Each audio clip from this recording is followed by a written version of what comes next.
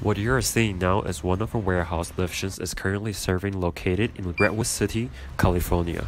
When the picking process starts, Liftion's system requires the operator to scan all the bin in order to pair the bin with an order. The operator can achieve all the tasks they are assigned at the station. Over here is a shelf that requires a rotation because the item that will be picked is on the outer side of the shelf.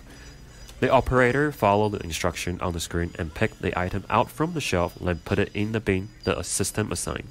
She then presses the confirm button in front of the bin.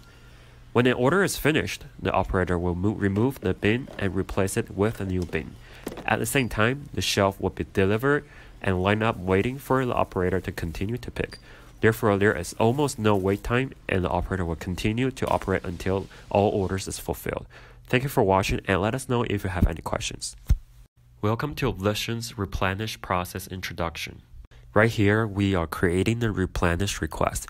After the request is being created, we will press start to handle the request that we just created.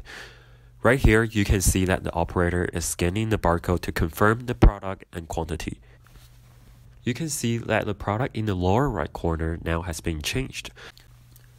Liftion's system is able to replenish items that are on the same shelf continuously to increase its efficiency.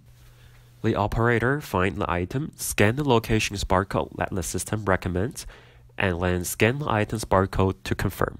Place the item into the box, finally confirm the quantity that has been replenished.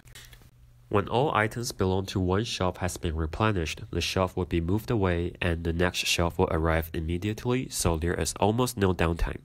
Thank you so much for watching and let us know if you have any questions.